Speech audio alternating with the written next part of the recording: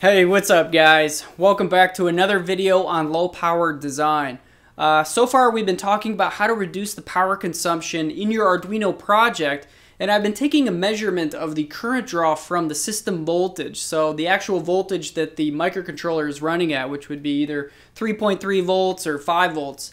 But what if your supply voltage is something else, something higher than your working voltage? Well, you'll need a power supply to step that voltage down, and that's what I want to talk about in this video. So let's take a closer look at what I've got going on over here. So when you step your supply voltage down to your working voltage, you want to make sure that the power supply itself, just to do its job, uses as little current as possible. And what you're looking at here is an evaluation of 3 linear regulators for a new project I'm working on using the ESP8266 Wi-Fi module. As many of you know, that module has some pretty high peak currents, so I needed a supply that can handle that peak current, but also be as low power as possible for when we're in a complete deep sleep state. And the idea of this project would be to be sleeping most of the time, wake up, get the data out, receive data, and then go back to sleep. So a linear regulator for this application is perfect for that, and I plan on having the input voltage be pretty close to the output voltage to keep the efficiencies up as much as possible. So what we've got here though is 3 very common linear regulators. In fact, the first one I bet most of you have already, and by the way, these are all fixed voltage regulators, meaning that there is no resistor feedback network. They're all 3.3 volt fixed output regulators. They're also all hooked up exactly the same. I've got a 10 microfarad capacitor on both the input and output rails with a 0.1 microfarad capacitor in parallel with the 10 microfarad capacitor. Okay, so the first one here I want to look at is the LD1117V33. And this is very common. It can do 800 milliamps with a max input voltage of 15 volts.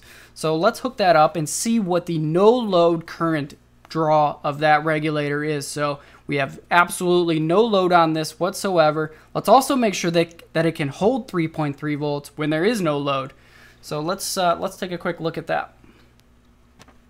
Okay, so we only have that first regulator hooked up, and you can see that with a 5 volt input, we're pulling about 5.3 milliamps, and that's with no load. So that's just the current that this supply or this linear regulator needs just to run. We do have a nice clean output voltage of 3.3 volts. And by the way, I did load all these supplies down, and I checked them no load, full load with the scope, and they look stable as well. So I mean, the meter could be deceiving if there was a lot of ripple on that output or something like that. So yeah, that looks pretty good, but you know, that is that quiescent current draw is much higher than anything we could deal with for this project. So let's move on to the next one.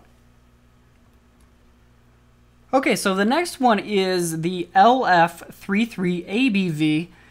This one can do 500 milliamps with a 16 volt max input voltage, so that's pretty good.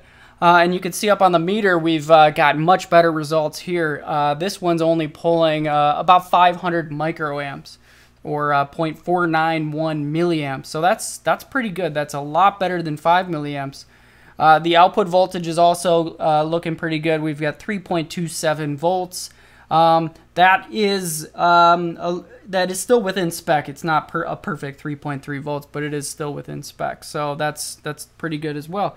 By the way, these are LDO regulators, low dropout voltage regulators. So they so we can run that input voltage pretty close to the output voltage, which is another huge advantage here, especially when we're dealing with batteries and they just slowly drain down, you know, and then eventually they're going to cut out. But these are extremely low dropout voltage regulators. In fact, you could check the data sheet for these last two here, and they've got really good performance specs.